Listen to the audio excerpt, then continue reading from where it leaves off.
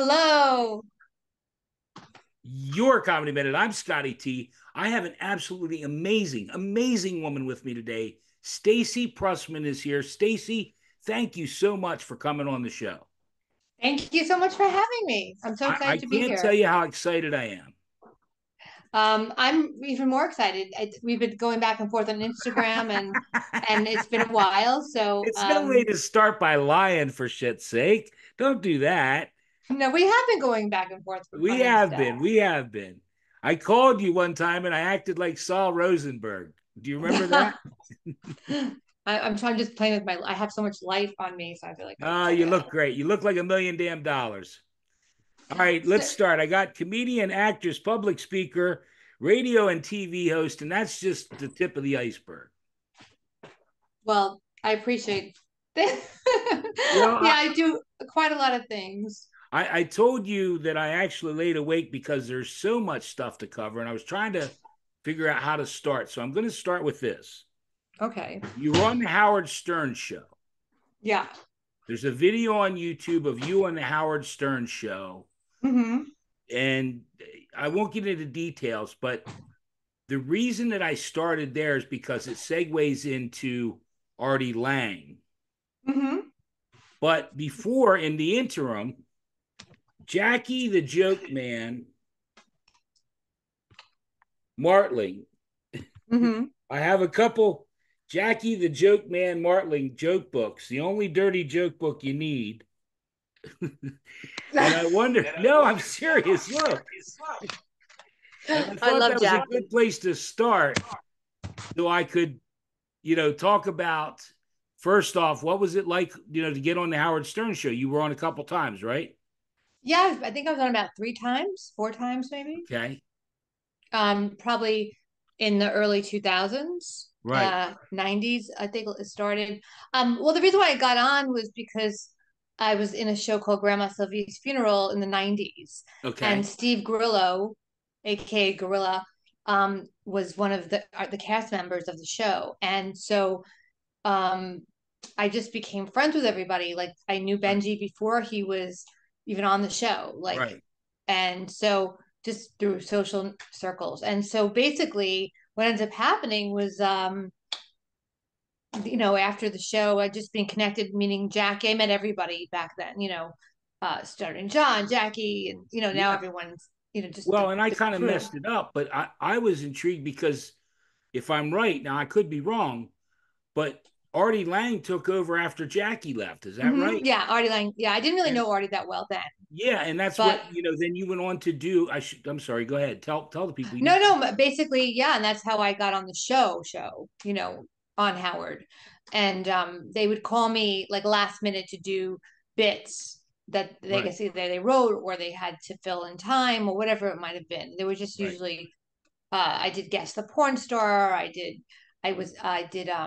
Dr. Orgasmo, those Yeah, clips online. I saw that one. We called in a couple of times. They did PR for our show through Howard Stern. So that was Grandma Sylvia's funeral off Broadway in the 90s. So basically it just was like this, just and I became friends with everybody over the years, Right. socially and, professionally. So yeah. And you had your own show at one point.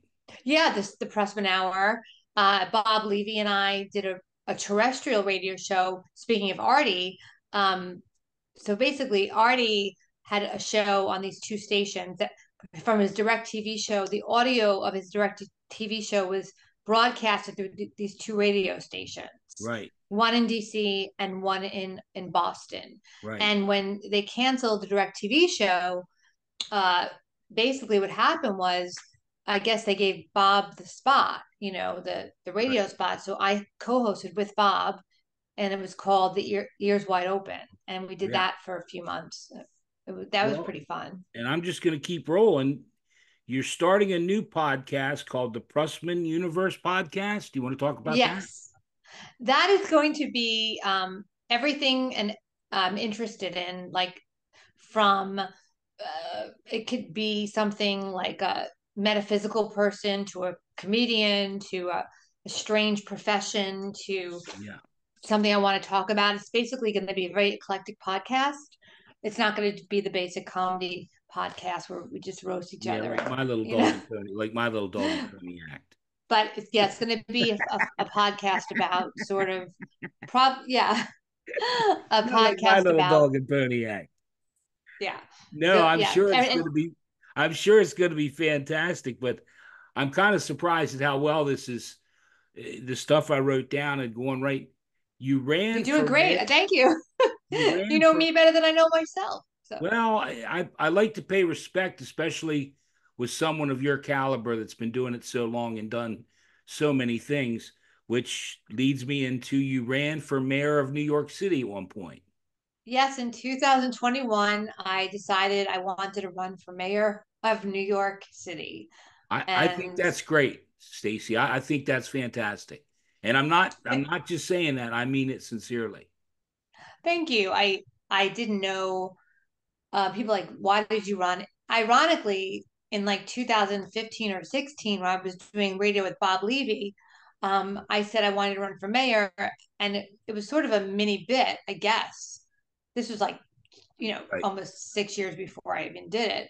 And right. then I think what happened was I met a gentleman named Larry Sharp who ran for governor, um, for the Libertarian Party, and I'm like, I want to run for mayor, and he just like helped me get my campaign together. He was the executive of my campaign, and we just went for it, Well, the and I reason the did it. reason that I mentioned it, I really respect it, is because so many people bitch about what's going on, but very few do anything. And for you to, try, and I think you're going to continue to try the way it seems, right? Yeah, yeah. I mean, I I just felt I wanted to do something for New York. New York is my home. It's where I was brought Wow. up. Well, It you was won't believe what I have next. Born and raised in New York, spent your whole life in New oh, York. yeah, I'm a Brooklyn woman, Yeah, born and raised here. yeah, Um, and I've lived in almost all the boroughs. I love New York with all my heart, and I wanted to make the city come alive again with the yeah, arts, the entertainment, uh, make people feel safe and free of crime. yeah, And I wanted to help the homeless, and the issue. We have a huge mental health issue in New York City, a huge yeah. mental health issue, Yes, Steve drug Buscemi, addiction, mental Buscemi just health. got hit last week, right?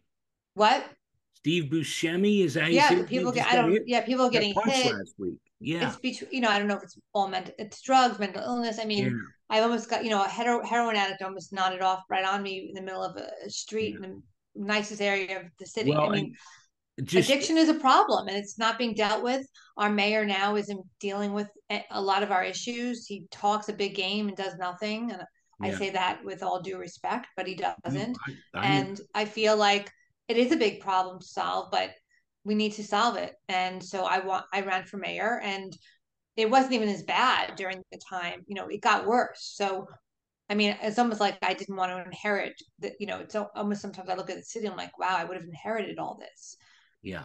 And Well, I'm you glad I don't know didn't. you don't know this, but I actually, I worked in the music business and I've been to New York City many times, and it's a magical place when you get off the train there, Union Station or whatever. I went to see Whitney Houston at Madison Square Garden, and Oh, just not wow. only just because I work with different artists, and to be there and see all the stars, and just it's a magical place. And you're right, it didn't like that anymore. No, I mean, they're parts. I can't say that the whole city is just a No, disgusting no, and mess. I didn't mean to come off the No, wrong. no, no, no. A lot of people, if you know New York and you know where to go, it's not. Yeah, I mean, it's not. It's still magical. There are parts that are just yeah. magical, and you have to find them. It's not that they don't hit you in the face like they used to. I think that's really the issue. it, No pun intended. They don't say, just hit you boy, in the. boy, there. Hey, it's about time we do some comedy, and that's a nice segue right there. I know. It's funny because I have to Talk about turn the Steve comedy part off. hit you in the face. Um, when you started doing stand up, was there a catalyst that when you start, and I'm guessing, did stand up come first before all this other stuff? No, I was an actress since I'm like a Okay. kid.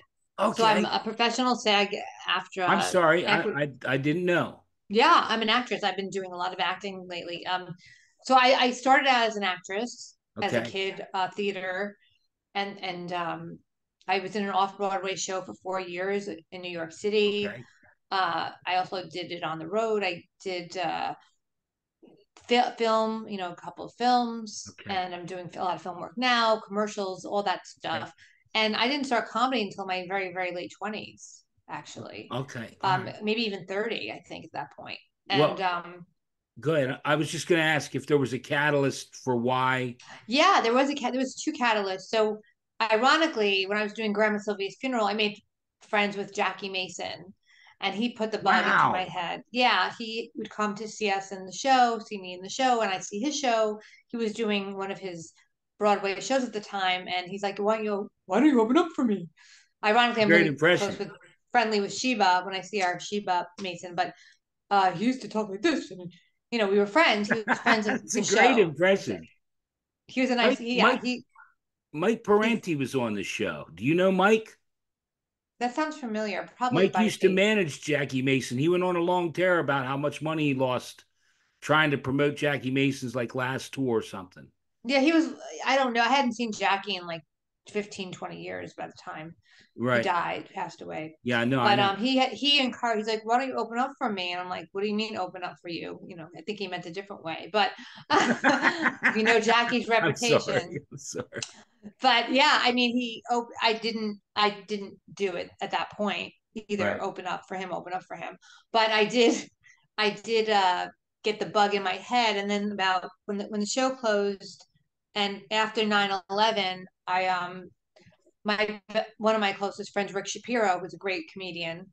I don't know Okay. if you guys know him. He I'll he mention. I'll uh mention I him. used to watch him at the Sidewalk Cafe in Manhattan on Second Avenue, which is no longer there, but we'd watch him, and my friend was friends with him, and I was like, wow, that guy's brilliant. I want to do that, because his comedy was so different. It wasn't sticky. It was so Yeah. real and raw and honest Right. and free flowing. And he would talk about anything and everything, and he was so honest, and also, like, you talk about the darkest stuff, and the most interesting things. And it wasn't the comedy of, the old time. It was like a different type of Yeah. comedy at the time.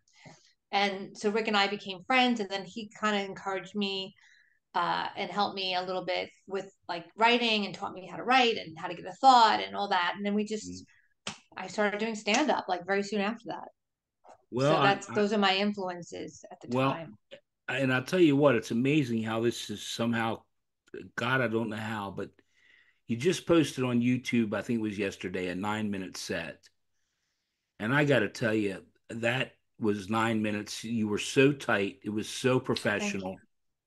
You went from, and I mean, I can't tell you how great that was. Well, thank you. I don't like posting a lot of sets online, because I'm like, oh. But I appreciate that. That was just a Valentine's Day show I did That was at just, it this. was amazingly tight because, and I think the whole thing was for me, and I love comedy. I've met a lot of great comedians and been fortunate to, just be around a lot of big stars and stuff in my life. And to watch you, you had such command of the stage. And for 9 minutes, you just railed.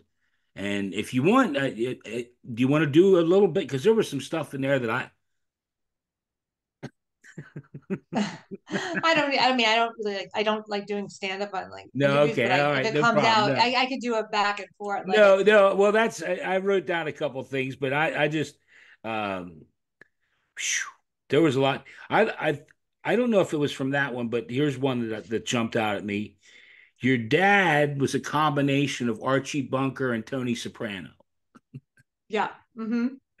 But how tough can you be when you have a mullet and a yarmulke? My dad was a tough guy. He would say anything, literally Yeah. anywhere. Like, he was like one of those old time jokey guys. Like, he would say something, the family would be over. He'd be like, Stacey, I prevented a rape the other day. And then he'd be like, I changed my mind. I mean, that was my father. Like, he was a hacky old comic. He was That's totally great. like, offensive before, people got, my dad would have been, I mean, he died a few years ago, but if he was a comedian, he would have been canceled in this culture. So Well, I grew up on, I'm surprised I'm not canceled at this point, but oh, Jesus, listen there, eat it there, but I was in the Bible. Abel took his oh, back from that's his good. brother. Abel took his back from his brother with a cane. Feinstein, Feinberg, I know that tribe. Yeah, That's Archie good. Bunker, That's man. great. I My loved dad loved it. We watched it at home. yeah, I grew up on that. Growing. We just actually we were watching Rob Reiner today, Yeah. in an interview. But yeah, I mean, I think with the woke culture, um, it's hard to be a comedian, like, right? Like I said something on that set, like there's a lot of Asians here because it was an all Asian Yeah. crowd, or an 80% Yeah. Asian. It was a very ethnic crowd, which is great. And Yeah. they laughed, like no one was offended. Like they all were having fun. I didn't say anything mean. Now if No, you say no. one word, it's like, oh, she's a racist, or she's a bitch, or she's, Yeah. it's not fun anymore in certain crowds, like you I'll pointed tell out. you, and I've only been doing it. I got fired from my job. Not that you care, but I got fired from my I'm job. sorry. No, no, no, for telling jokes. And I Really? started, yeah, and I started doing your comedy minute. And you may not believe this, but this is true. I did a joke last week. I do joke reels on Sunday. I take all my little quickies and I do a joke reel. And Oh, I threw it cool. together, and there was a Mexican joke in there, and it was just a joke. Believe it or not, somebody told me that I should kill myself. I'm a racist, MAGA, Trump, asshole, prick, and you should just kill yourself, you effing idiot. I'm not Oh lying my to you. God, that's terrible. Yeah. I'm not lying to you. Well, people don't like me. Oh, I'm sorry. I People have assume like one thing, I, it's like I have they just trolls. My trolls are incredible.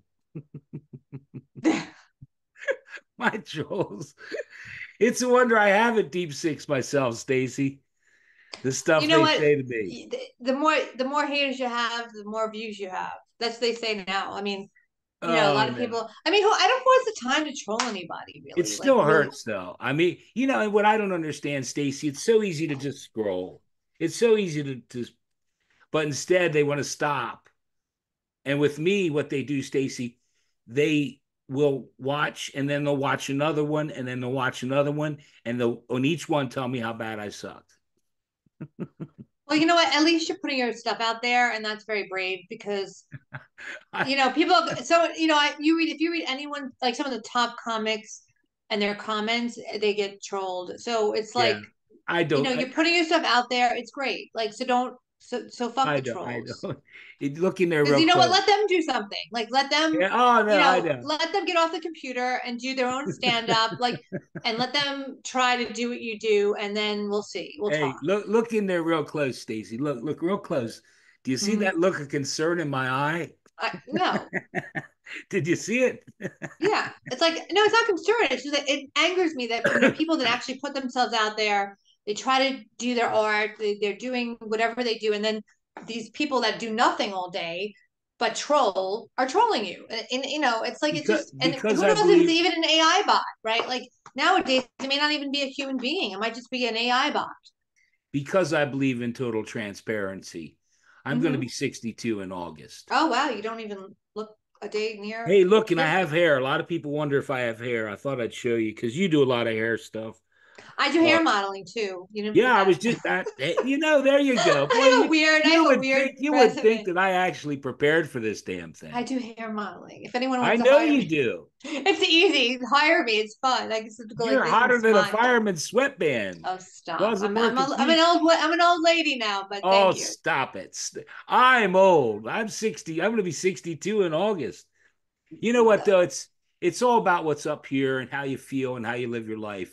Yeah, no, I'm happy. I do I'm going to be doing I'm Yeah. working on a TV show this week, a Yeah. major Let's TV let's show. move on to what you have coming up because you got a big I can't thing really coming talk up. about the TV show I'm working on because it's just it's basically I'm playing a good friend of a main actress, and then I'm going on the road on Friday. I'll be at Tiff's.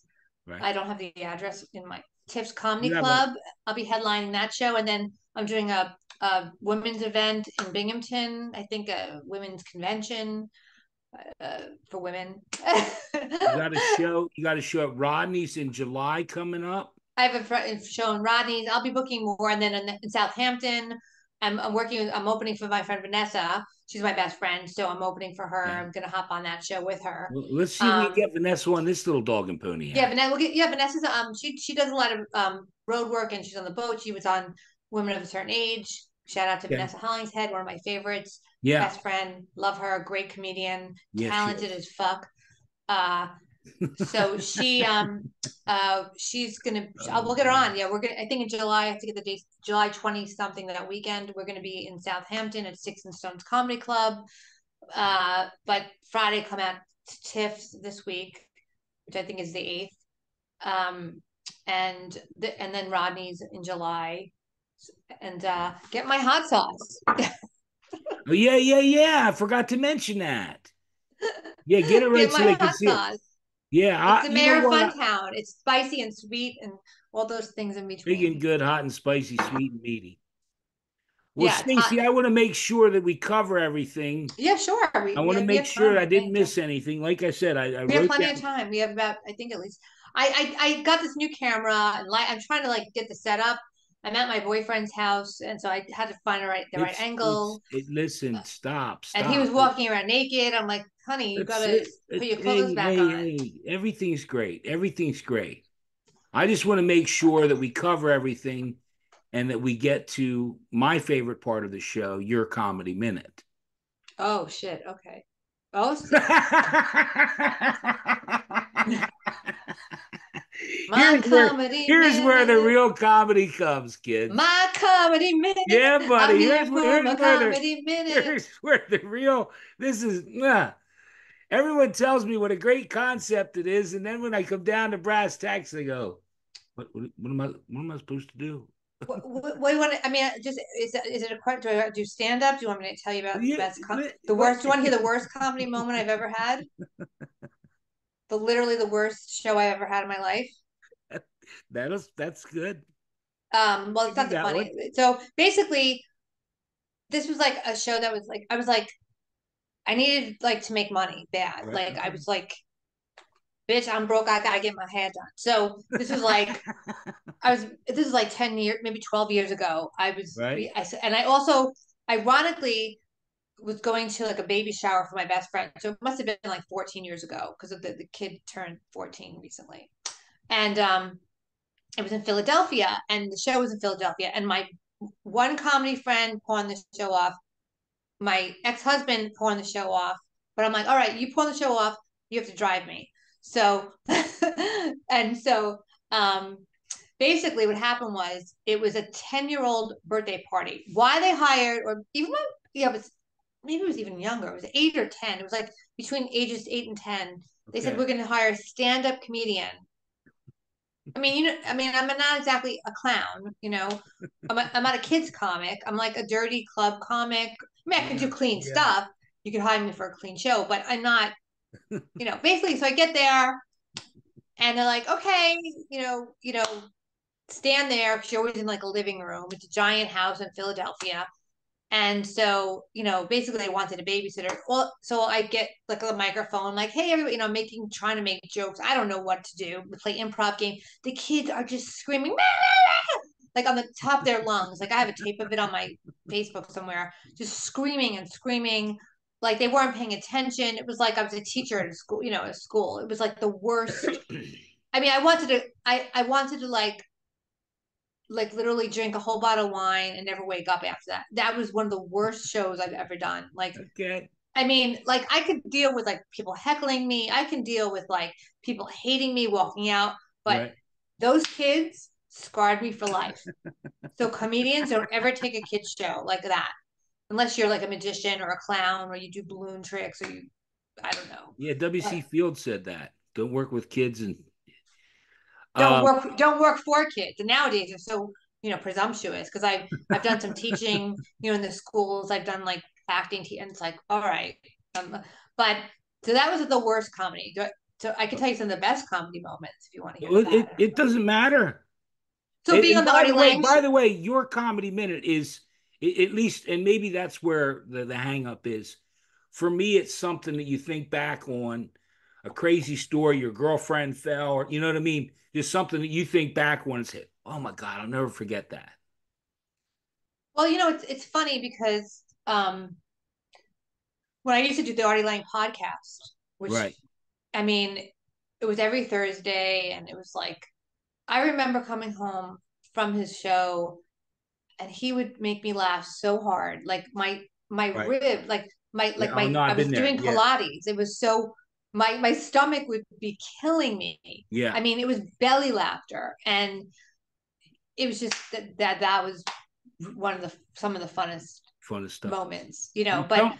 You said and you being on wanted. stage is also just great. I Yeah. just anytime I like just being on stage. I mean, I don't have moments that I Okay. remember because of all the drugs, but um All the drugs. well, medically, prescribed, Oh, okay. Yeah, I but had a guy on. I had a guy on Stacey that ate too many mushrooms.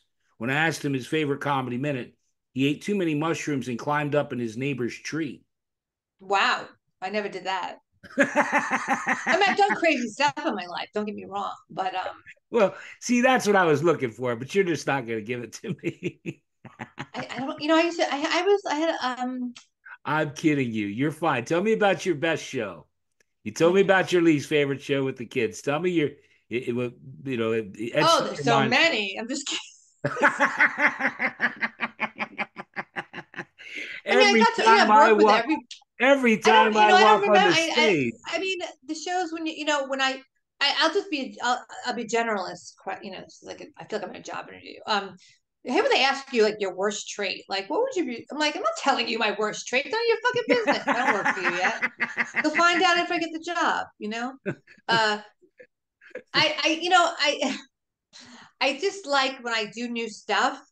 I'm a right, kind of person that writes on stage. Like I don't really do that many open mics. I never was great with open mics, right, but I like to write on stage. So like if right, I'm writing on stage and I go into a rant and it yeah, just flows and it's like it seems almost like I wrote the jokes yeah, beforehand, that to me is like a great moment. That's to me feels like life, yeah. like being as high as a kite. Well, that's what I think touched me about the 9 minute bit you just posted your Valentine's Day show because it just flowed and you were boom, boom, boom, boom, boom, boom, Yeah, I and mean, that takes a no real fat. I no, professional. I always like try to cut the fat. That's what Yeah, I was. When I came up, all the bigger comics back in the day, I want. I worked with everybody because we would all be on the same shows, right? right. And so I was younger and newer, and one of the things that they always taught me was like get to the joke. Get to the joke, Yeah. get to the punchline, get the point out. Like, don't add too much shit before Yeah, your and that's boom. that's not that's not the comedians today. Yeah, I mean, some They are take forever. great Well, I writers. mean, when I say that, the younger comedians that I watch, I takes them 5 minutes to get, well, I was at the store, and then hell, by the time they get to the punchline, I'm already flipping the damn channel. No, I agree. I think that like even if the joke kind of isn't as great as you think it is, just get to it. Like, you know what I'm saying? I'd rather have a little laugh than like Yeah. nothing. And Well, I'll tell then you what, I don't know if you noticed it, and I'm big into spontaneity. That's why we've never met. And we're doing this for the first time. But when you said a minute ago about what's your worst trait, and you went on a little rant, that you saw me laugh because what happens for me is then four jokes go in my head of, what's your worst trait? Fuck you. Hey, here, hey, Doc, I'm having a problem making friends, you fucking cocksucker. What do you think the problem is? I mean, it's weird. I mean, it's like I'm sorry. my worst trait is that I Yeah. don't show up for work on time and I work the least possible before the job, and that I'm just here for the money so I can do my stand up on the weekends and Oh, at God bless night you. when that's God my bless worst you. trait. So I can't wait to start here at this horrible corporation to do your stupid fucking administrative assistant bullshit because I can't type either. So, good luck. God, Stacey, you are hilarious. Well, You thank you. are I'm glad someone hilarious. thinks so. I can't tell you how much fun I've had. I'm having fun too. This is great. I mean, Really? I bought this new camera uh Okay. to use for And this you- and so podcast. you I bought had it it delivered. just for Just your for you. I comedy got it minute. just for you because I'm sick of this horrible computer made a terrible camera. You So and that goddamn lion. I can't put up with that lion of yours.